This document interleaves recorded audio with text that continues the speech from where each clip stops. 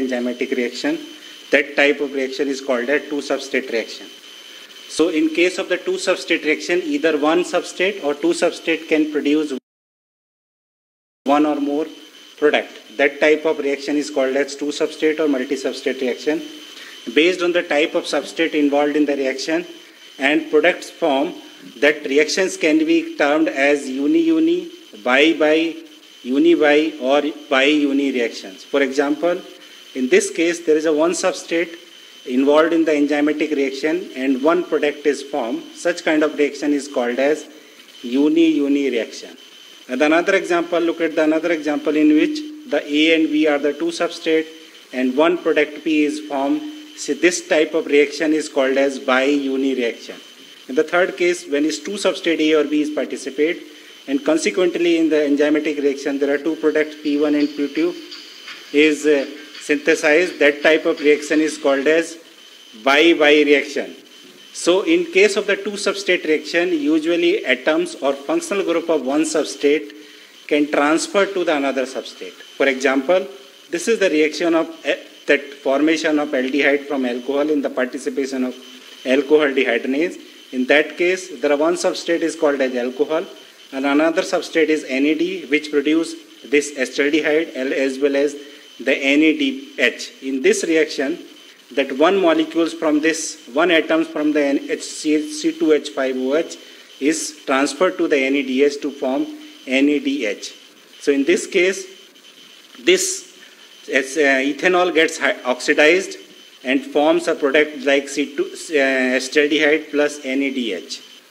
So if we talk about the different mechanisms participate in the two or multi-substrate reaction, basically these mechanisms can be broadly categorized in two called as ping pong or non-sequential mechanism, and the second one is the sequential mechanism.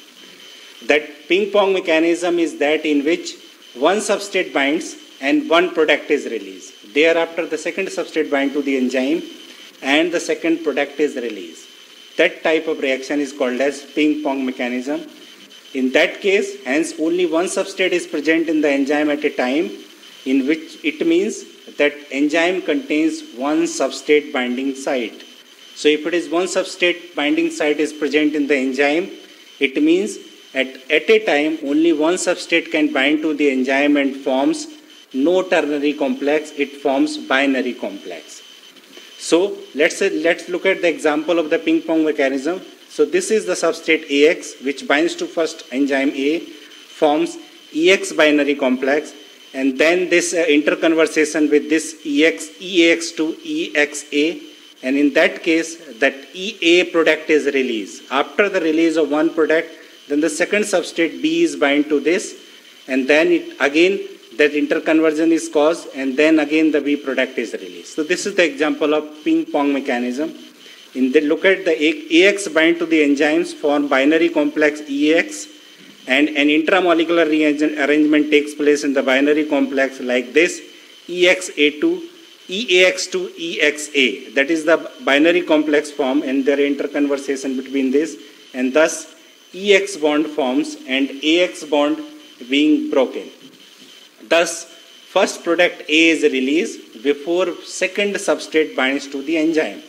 It only binds to the modified enzyme X. So B is only bind to the modified enzyme EX. The best suitable example of ping pong mechanism is the action of chymotrypsin enzyme in protein degradation or protein cleavage. So look at this example. This is, let's say, a protein. This is the N terminal of the protein and the C terminal of the protein, which participate in the cleavage, chymotrypsin cleavage, in which if it is chymotrypsin enzyme acts on this protease, this protein, it cleaves this protein into two peptides. One is the N terminal peptide, another one is the C terminal peptide. If you look at the mechanism of this chymotrypsin, which participate in the ping pong mechanism, then look at this is the enzymes.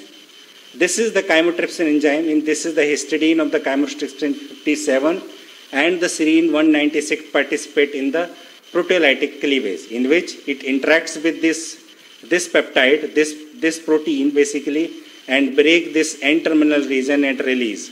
So in that case, first product protein is bind to the enzyme, and then first product this one N-terminal peptide is released. After releasing this one first N-terminal peptide, then the second product, second substrate H2O binds, then another in this reaction, the second product, this N-terminal peptide is released. So this is the best example of ping pong mechanism by which the chymotrypsin cleave the protein into two different fragments.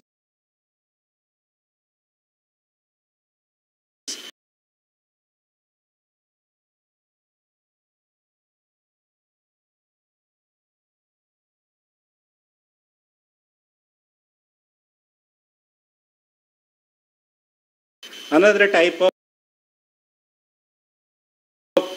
mechanism, two